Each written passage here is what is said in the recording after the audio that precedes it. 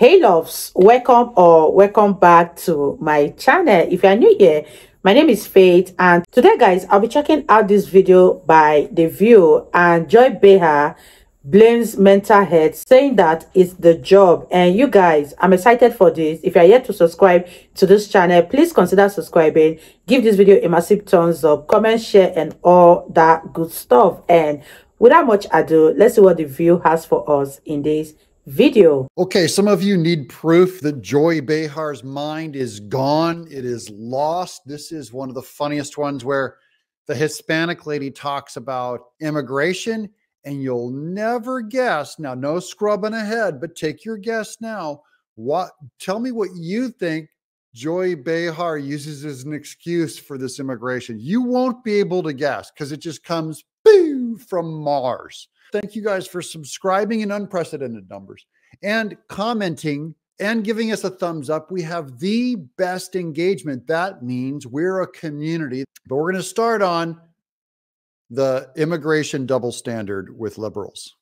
But frankly, you know, I think we need to find, and we've dealt with this before. I lived in Miami. I was an immigrant in Miami in the 80s. You'll remember when we had the Mariel boat lift. Yes. 125,000 Cubans came in a matter of 6 months. The Cubans came over. This is part of Reagan's amnesty that he offered. He was like saying, one-time amnesty, you could be a citizen, and then we're cutting off the borders. It didn't work that way. It didn't work. He was wrong on it. And America has done a really bad job on our borders. But she's just saying, look, 125,000 people came all at once, and it was a disaster. And this is related to New York, where the Texas state has been busing them up to New York and dumping them out. And now New York is overflowing. All their facilities are overdone. It puts tremendous stress on a city, on a community, on the social services.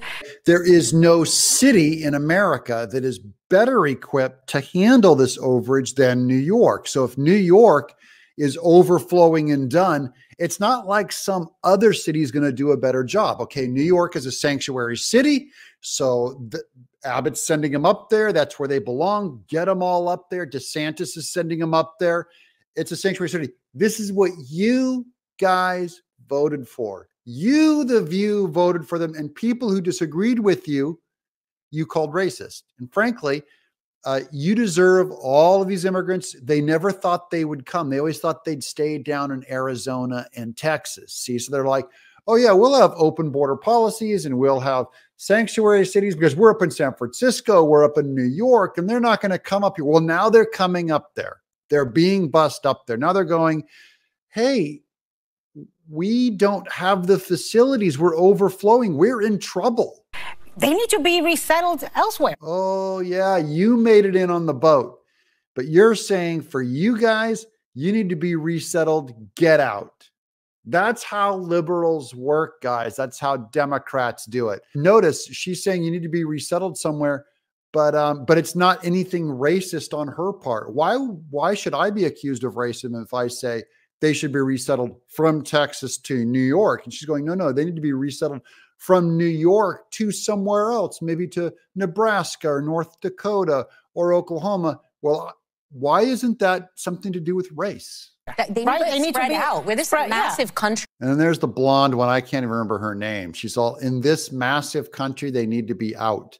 No, I say pile them all up in New York and only New York.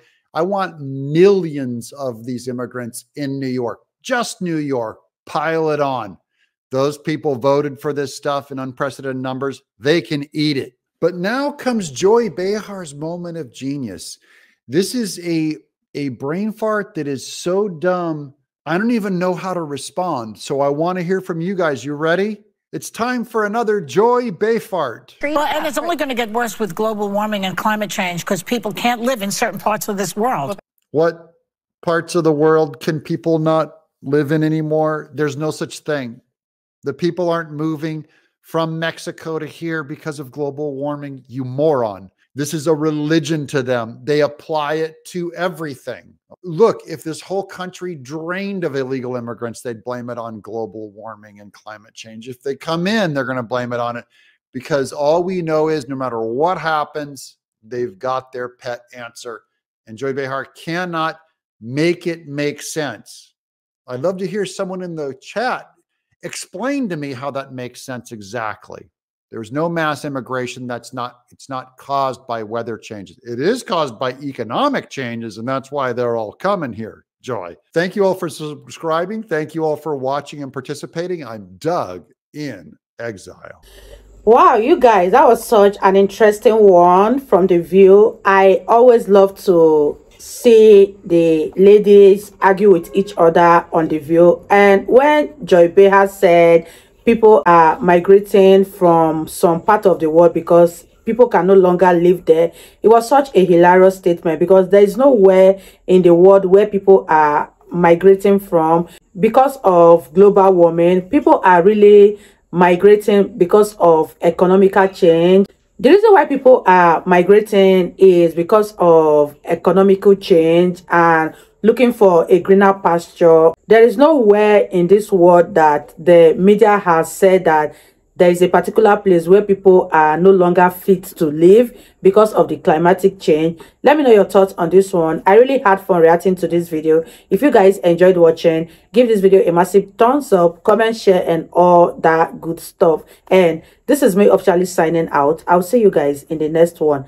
Bye, guys.